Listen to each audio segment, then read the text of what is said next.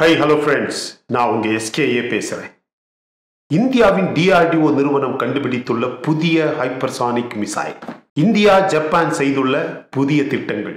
திடீரென ரஷ்யாவில் மாறியுள்ள போர் திட்டங்கள். நேட்டோவுக்கும் முக்கியமாக உக்ரைனுக்கும் ஏற்பட்ட அவமானம்.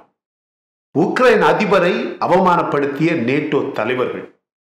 இந்த ரஷ்யா உக்ரைன் போரில் நேட்டோ செய்யக்கூடிய ஒரு சில அசிங்கமான விஷயங்களை தான் நாம இன்னைக்கு பார்க்க போறோம். ஒரு சில பேர் சொல்றாங்க ரஷ்ய ராணுவம் ஒண்ணுக்குமே உதவாத ராணுவம், ரஷ்யாவின் வீரர்கள் ஒண்ணுக்குமே உதவாத வீரர்கள் அப்படின்னு ஒரு சில பேர் இப்ப கூட பேசுறத நானே கேட்டிருக்கேன். உலகத்திலேயே 4 மிக சக்தி வாய்ந்த ராணுவங்கள் யாருன்னு பாருங்க. America, Russia, China, India. இந்த வரிசையில் இன்னும் 2வது இடத்தில் இருப்பது ரஷ்யா. ரஷ்ய ராணுவம் ஒண்ணுக்குமே உதவாத ராணுவமா இல்லையான்னு நீங்களே பாருங்க. நான் அதற்கான ஆதாரங்களை சொல்றேன், நீங்களே அதை கண்டுபிடிங்க. அதாவது ஒரு சிங்கிள் நேட்டோ மெம்பர் கூட நேரடியாக வெளிப்படையாக பேசி உக்ரைனை நேட்டோ மெம்பராக மாற்றி தேவைப்பட்டால் ரஷ்யாவுடன் போர் செய்யலாம் அல்லது போருக்கு தயாராகலாம்னு பேசினாங்களா சொல்லுங்க? நேட்டோ கூட்டம் நடந்தது, ஒருத்தம் கூட பேசல. அப்படி எதுவுமே கிடையாது, அதற்கான அடையாளமே கிடையாது. அப்படிப்பட்ட சூழலில் ஒரு சில பேர் எப்படி ரஷ்ய ராணுவத்தை குறைவாக மதிப்பிட வேண்டிய காரணம் சொல்லுங்க? ரஷ்யா உண்மையிலேயே ஒண்ணுக்குமே உதவாத ராணுவம் என்றால் ஒரு 5 லட்சம் படை வீரர்களை நேட்டோ நாடுகள் திரட்டி ரஷ்யாவை தாக்கி நசுக்குவது ரொம்ப ஈஸி தானே, செய்ய வேண்டியது தானே. ஏன் செய்யல சொல்லுங்க? அது ஏன் நடக்கல சொல்லுங்க? வல்லரசு நாடான அமெரிக்கா நாளைக்கே உக்ரைனை நேட்டோ உறுப்பினராக்கி நேட்டோவின் 5வது பிரிவு சட்டத்தை 5 நிமிடங்களில் பயன்படுத்தி மொத்த சிக்கலையும் முடிக்க வேண்டியது தானே. அவன் தானே முதலாளி, அவ்வளவு பெரிய முதலாளி. ஏன் ரூல்ஸ் ஃபாலோ பண்ணணும் சொல்லுங்க? ஃபாலோ பண்ண வேண்டிய தேவையே கிடையாது. ஏன்னா அதெல்லாம் எதுவுமே நடக்காது. அதுவும் ஏன்னா ரஷ்யா உண்மையிலேயே எவ்வளவு பெரிய சக்தி, எவ்வளவு பெரிய கொடுமையான ராணுவம், எவ்வளவு கொடுமையான வீரர்கள், அவர்களிடம் இருப்பது எவ்வளவு கொடுமையான ஆயுதம், எவ்வளவு கொடுமையான தலைவர்கள் அப்படின்னு அமெரிக்காவில் இந்த புத்தியுள்ள கொஞ்சம் பேர் இருக்காங்க பாத்தீங்களா, so called military strategist and experts. அவர்களுக்கு நன்றாகவே தெரியும். the intelligence people, the military strategists, அமெரிக்காவின் பென்டகன், இவர்களுக்கு நல்லா தெரியும் ரஷ்யாவை பற்றிய உண்மை நிலவரம். அவர்களுக்கு தெரியும் ரஷ்ய ரகசியங்கள். இந்த ஐரோப்பாவில் இருக்கக்கூடிய கிரேவன் ஃபூல்ஸ் இருக்காங்க பாத்தீங்களா, அதாவது அவர்களுக்கு என்ன தேவை, எதுக்கு சண்டை செய்யறாங்க என்ற காரணமே அவர்களுக்கு தெரியாத முட்டாள்கள். they are all half baked politicians. அது மாதிரி கிடையாது இந்த பாதுகாப்பு வல்லுநர்கள். இந்த experts will stop the war against Russia. அமெரிக்க வீரர்களையும் மக்களையும் மொத்த நாட்டினையும் பறிகொடுக்க முடியாது. எனவே உக்ரைனையும் உக்ரைன் வீரர்களையும் உக்ரைன் மக்களையும் ஒரு சோதனை கூட்டமாக, ஒரு சோதனை தளமாக பயன்படுத்தலாம் என்ற முடிவை செய்பவர்கள் இந்த வல்லுநர்கள். பல ஆண்டுகளாக மேற்கத்திய ஊடகங்களின் ஒரு மாதிரியான டர்ட்டி பிரச்சாரத்தில் மொத்த மேற்கத்திய மக்களுமே சமைக்கப்படுகிறார்கள். they are cooked by their dirty propaganda. மேற்கத்திய நாடுகளை வெல்ல முடியாத சக்திகள் என்ற கட்டுக்கதையை மக்களுக்கு சொல்லி நம்ப வைக்கிறார்கள். இந்த மக்களும் நம்புகிறார்கள். ஆனால் உண்மை என்னவென்றால் நேட்டோ இன்று ரஷ்யாவுடன் போருக்கு சென்றால் அவர்கள் துண்டு துண்டாக வெட்டப்படுவார்கள் என்பது அமெரிக்காவின் இந்த மிலிட்டரி எக்ஸ்பர்ட்ஸ்களுக்கு நன்றாக தெரியும். they will be cut into pieces. நீங்களே பாருங்க, 2022 மார்ச் மாதம் வந்த செய்தியை பாருங்க. 2022 மார்ச் 25ஆம் தேதி வந்த செய்தியை பாருங்க. இன்னும் 10 நாட்களில் ரஷ்யாவுக்கு போரை தொடர்ந்து செய்யும் அளவுக்கு ஆயுதம் இருக்காது, எனவே ரஷ்யாவுக்கு தோல்விதான் அப்படின்னு ஒரு செய்தி வருது. அப்புறம் 2022 செப்டம்பர் மாதத்தில் ரஷ்யாவின் ட்ரோன் ஆயுதம் எல்லாமே காலியாகிவிடும், அதனால் ரஷ்யாவால் தொடர்ந்து போர் செய்ய முடியாதுன்னு ஒரு செய்தி வந்தது. அப்புறம் ரஷ்யாவிடம் ஆயுதங்களே இல்லை அப்படிங்கிற செய்தி வந்தது. இதெல்லாமே 2022ஆம் ஆண்டில் போர் தொடங்கிய கொஞ்ச மாதங்களில் வந்த செய்திகள். அப்புறம் திடீர்னு சாரி தெரியாம சொல்லிட்டோம், ரஷ்யாவின் ஏவுகணை மற்றும் ட்ரோன் ஆயுதங்கள் எதுவுமே இப்ப காலியாகிற மாதிரியே கிடையாது, காலியாகிற மாதிரி இல்லை அப்படின்னு தெரியாம சொல்லிட்டோம்னு கதை விட்ட கூட்டம் இது. ஆக்சுவலி இவனுங்க என்ன சொல்லியிருக்கணும் தெரியுமா? சாரி, ரஷ்யாவின் ஏவுகணை மற்றும் ட்ரோன் ஆயுதங்கள் எதுவுமே இப்ப காலியாகிவிட்டது, எல்லாமே காலியாகிவிட்டது அப்படின்னு நாங்க பெரிய பொய் சொல்லிட்டோம்னு சொல்லியிருக்கணும். ஆனா இந்த மேற்கத்திய ஊடகங்கள் உங்களுக்கே தெரியும். அது மாதிரியே இந்த மேற்கத்திய தலைவர்களையும் உங்களுக்கு நன்றாகவே தெரியும். Russian military might means Russia will never be short of missiles. அதாவது ரஷ்யாவின் சக்தியே, ரஷ்யாவின் ஏவுகணை ஸ்டாக் எப்பவுமே முடியாது என்ற உண்மைதான். நீங்களே பாருங்க, ரஷ்யாவிடம் பல ஆண்டுகளுக்கான missile production and supply lines இருக்கு. அதுதான் ரஷ்யாவின் பெரிய சக்தியே. இன்னொரு ஃபேக் செய்தி பாருங்க, இன்னும் 3 நாட்களில் உக்ரைனின் தலைநகர் கிவ் அழிந்துவிடும், ரஷ்யா போரை வெல்லும் என்ற செய்தியும் வந்தது. இதை சொன்னது கூட ரஷ்யா கிடையாது, அதை சொன்னது மேற்கத்திய ஊடகங்கள். அமெரிக்காவின் ஃபாக்ஸ் நியூஸ், பிரிட்டனின் பிபிசி நியூஸ் போன்ற ஊடகங்கள் வேண்டுமென்றே பரப்பிய போலியான செய்தி. அதை பரப்பியது புட்டினும் கிடையாது, லாவ்ரோவும் கிடையாது, புட்டினின் ரஷ்யாவின் எந்த அட்மினிஸ்ட்ரேஷனுமே கிடையாது, எந்த ரஷ்ய அதிகாரியுமே அப்படி பேசவே இல்லை. அந்த செய்தி அமெரிக்காவால் தயாரிக்கப்பட்டது. கண்டிப்பாக 3 நாளில் நடக்காத விஷயத்தை ஒரு செய்தியாக பரப்பி பின்பு ரஷ்யாவால் செய்ய முடியவில்லையே, சாதிக்க முடியவில்லையே என்ற அவமானத்தை போலி செய்தியை பரப்ப செய்யப்பட்ட புரொபகண்டா அது. இது ஒரு சில நாடுகளில் தேர்தலுக்கு செய்யப்படும் ஸ்ட்ராட்டஜி. அது ரஷ்யாவிடம் பலிக்குமா? எனவே உண்மை என்னன்னு பார்க்கணும் ஃப்ரெண்ட்ஸ். ரஷ்யா போன்ற உலகத்தின் மிகப்பெரிய அணு ஆயுத சக்தியை பற்றி பேசுறதுக்கு முன்னாடி ஆண்டவன் கொடுத்த கொஞ்சம் மூளையை யூஸ் பண்ணணும் இல்லையா? நீங்களே சொல்லுங்க. முட்டாள்தனமான கேள்விகள் கேட்கறது, தேவையில்லாத செய்திகளை பரப்புவதை இவனுக்கு எல்லாருமே நிறுத்தணும். ரஷ்யா உலகின் 2வது மிகப்பெரிய இராணுவ சக்தி. அது மட்டும் கிடையாது, உலகத்தில் செய்ய முடிந்த எந்த வகையான தாக்குதலையும் செய்து வெல்ல முடியாத ஒரு நாடு ரஷ்யா. இது எல்லாருக்குமே நன்கு தெரிந்த உண்மை. ஆனால் நேட்டோ இதை ஒருபோதுமே ஒப்புக்கொள்ள மாட்டார்கள். அதுதான் உண்மை. மேற்கத்திய நாடுகளே இந்த விஷயத்தை ஒப்புக்கொள்ள மாட்டார்கள். ரஷ்யாவுக்கு எதிராக ஆனால் அமெரிக்காவுக்கு ஆதரவான மக்கள் அப்படின்னு யாருமே கிடையாது.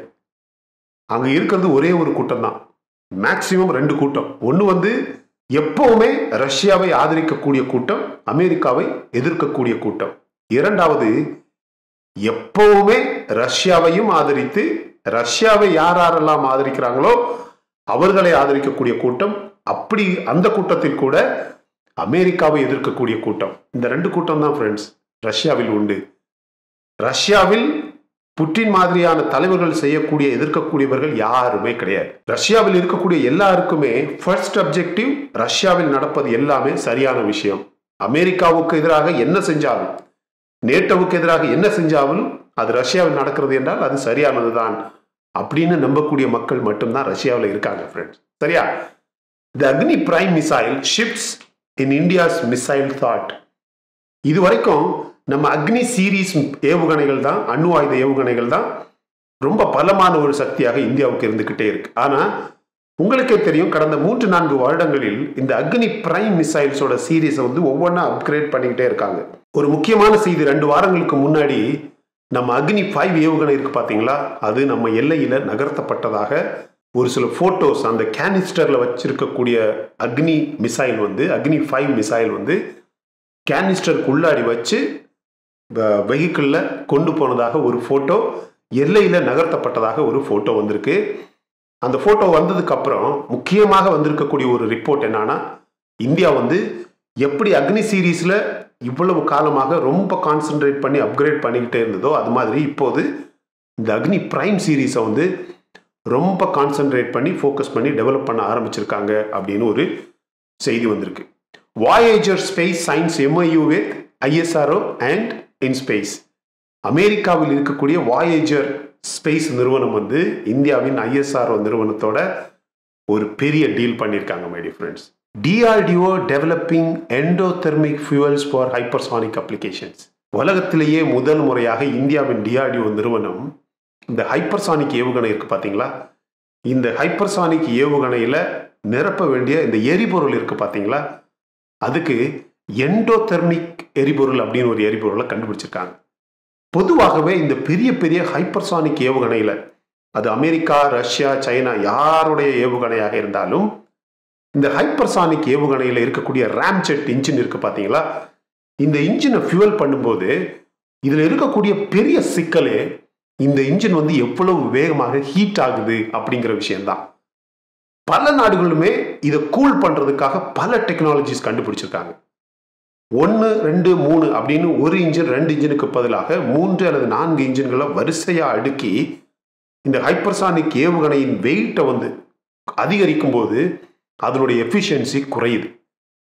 ஏன் இந்த 1க்கு 2, 3ன்னு அடுக்கடுக்காக இன்ஜின் வைக்கிறாங்கன்னா, ஒரு இன்ஜின் ஹீட் ஆகி அந்த ஃபியூவல்னால எரியும் போது ஹீட் ஆகி அது ஃபெயில் ஆயிடுச்சுன்னா, அல்லது அதனுடைய கட் ஆஃப் டைம் முடிஞ்சிருச்சுன்னா 2வது இன்ஜின் 3வது இன்ஜின் அப்படின்னு கிக் ஆன், அதாவது ஆன் ஆகி அது போய்கிட்டே இருக்கணும் அப்படிங்கிறதுக்காகத்தான் இந்த ஹைப்பர்சானிக் ஏவுகணைகளில் அடுக்கடுக்கான இன்ஜின்ஸ் வைப்பதற்கான காரணம். ஆனா இந்தியா இந்த எண்டோதெர்மிக் அப்படிங்கிற ஒரு ஃபியூவல், ஒரு எரிபொருளை கண்டுபிடிச்சிருக்கிறதுனால இதனுடைய ஒரு பெரிய மகா சக்தி என்னன்னா, இந்த எண்டோதெர்மிக் ஃபியூவல் வந்து எரியும் போது அதுலேருந்து வரக்கூடிய ஒரு கேஸ் இருக்கு பாத்தீங்களா, அந்த கேஸை வந்து அந்த எரிபொருள் எரியும் போது வரக்கூடிய ஹீட் இருக்கு பாத்தீங்களா, அதை சுற்றி அந்த கேஸ் போய் அதை வந்து கூல் பண்ணக்கூடிய ஒரு technology my dear friends. So DRDO முதல் முறையாக உலகத்திலேயே இந்த ஹைப்பர்சானிக் என்ஜினுக்கான எண்டோதெர்மிக் எரிபொருள் அப்படின்னு ஒரு எரிபொருளை கண்டுபிடிச்சிருக்கிறாங்க.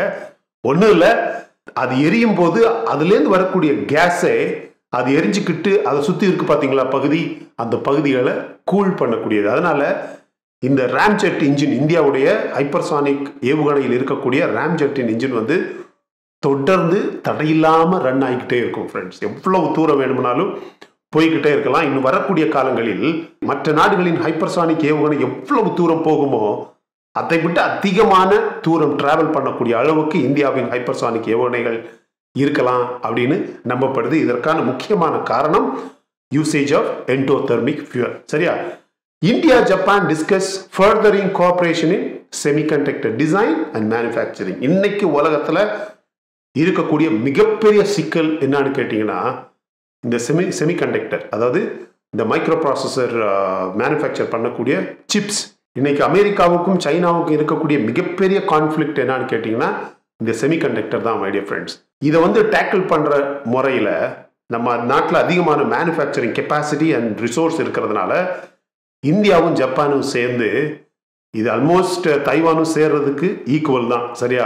இந்தியாவும் ஜப்பானும் சேர்ந்து இந்தியாவில் எந்த அளவுக்கு அதிகமான செமிகண்டக்டர் வந்து டிசைன் பண்ணி மேனுஃபேக்சர் பண்ண முடியும் அப்படிங்கிறத டிஸ்கஸ் பண்றதுக்காக பல திட்டங்களை ஆரம்பிச்சிருக்காங்க. சரியா? Joint vision of PM Modi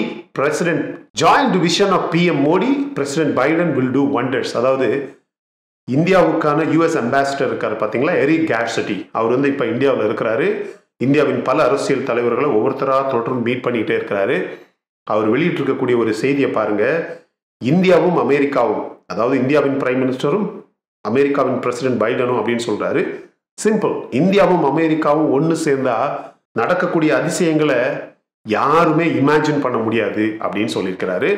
ஓரளவுக்கு அதை உண்மைன்னு சொல்லலாம். ஆனா உங்க எல்லாருக்குமே தெரியும், அமெரிக்காவை அந்த அளவுக்கு சுலபமாக நம்ப முடியாது. நம்ப வேண்டிய தேவை நமக்கு கிடையாது. சரியா? Prime minister Modi leaves for 3-day visit to France, UAE. பிரான்ஸுக்கும் ஐக்கிய அரபு எமிரேட்ஸ் 2 நாடுக்கும் முக்கியமான ஒரு ட்ரிப் இது. பிரான்ஸ்ல இருந்து அதிகமான ஆயுத சம்பந்தப்பட்ட உடன்படிக்கை இந்த 3 நாள்ல செய்யப்படும். 2-3 நாள் வெயிட் பண்ணுங்க, செய்திகள் வந்துகிட்டே இருக்கும். அது ரஃபேல் மரைன் விமானமாக இருக்கலாம், சப்மரைனாக இருக்கலாம், அணு ஆயுத அக்ரிமெண்டாக இருக்கலாம், பல திட்டங்கள் நடக்க இருக்கு மை டியர் ஃப்ரெண்ட்ஸ். சரியா? India France tax for engines for next gen இன்டெலிஜெனியஸ் fighter aircraft, multi role choppers and advanced stage. ஏற்கனவே இந்தியாவுக்கும் அமெரிக்காவுக்குமான ஒரு போர் விமானத்துக்கான இன்ஜினுக்கான டீல் ஏற்கனவே முடிஞ்சாச்சு, அக்ரிமெண்ட் பண்ணிட்டாங்க. அது பிரைஸ் டீடைல்ஸ் எல்லாம், அந்த டீல்ஸ் எல்லாம் முடிஞ்சாச்சு. இப்போ இந்தியாவின் இன்னும் மிகப்பெரிய சக்தி வாய்ந்த நெக்ஸ்ட் ஜெனரேஷன் ஃபைட்டர் ஜெட் இருக்கு பாத்தீங்களா, அதுக்கும் மல்டி ரோல் ஹெலிகாப்டர்ஸ் இருக்கு பாத்தீங்களா, பெரிய வேற வேற விஷயங்களுக்காக பயன்படுத்தக்கூடிய ஹெலிகாப்டர்ஸ் இருக்கு பாத்தீங்களா, அதுக்கான இன்ஜினை வந்து நம்ம நாட்டிலேயே தயாரிப்பதற்கான அக்ரிமெண்ட் வந்து பிரான்ஸ் கூட செய்ய போறதா ஒரு பெரிய செய்தி, பிரேக்கிங் நியூஸ் வந்திருக்கு. India's L&T signs ship repairing agreement with American navy. ஏற்கனவே போன வாரம் கேரளாவில் ஒரு முக்கியமான இந்த கப்பல் கட்டுற தளம் இருக்கு பார்த்தீங்களா, அங்கே வந்து அமெரிக்காவின் ஒரு பெரிய கப்பல் முதல் முறையாக ரிப்பேர் செய்யறதுக்காக வந்தது. இப்போ நம்ம நாட்டில் இருக்கக்கூடிய எல்என்டி நிறுவனமும் அமெரிக்காவின் கப்பற் படையும் நேரடியாகவே ஒரு புதிய அக்ரிமெண்ட் போட்டிருக்காங்க. இனிமே அமெரிக்காவின் முக்கியமான கப்பல்களுக்கு ஏதாவது ரிப்பேர், ஏதாவது சிக்கல்கள் அப்படின்னா அவங்க இந்தியாவின் கப்பல் கற்ற தளங்கள் இருக்கு பார்த்தீங்களா, அங்கே வந்து அதை ரிப்பேர் பண்ணிக்கலாம். சரியா?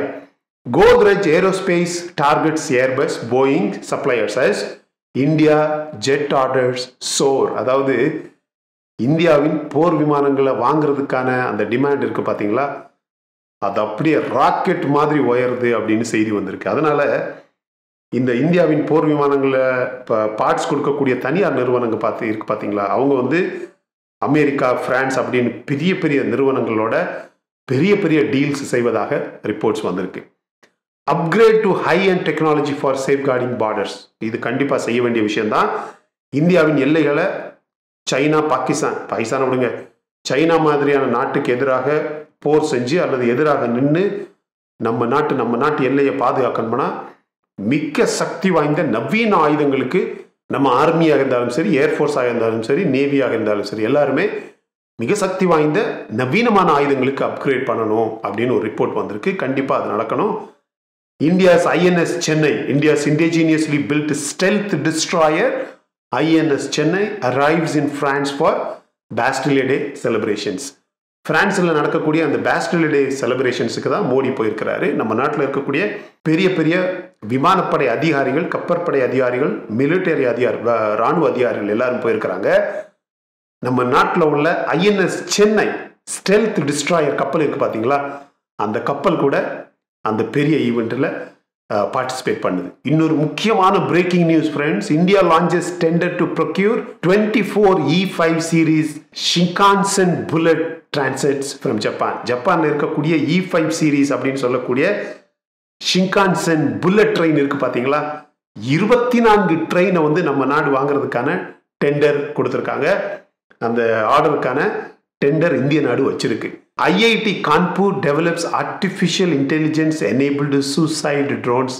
It can destroy targets up to 100 km.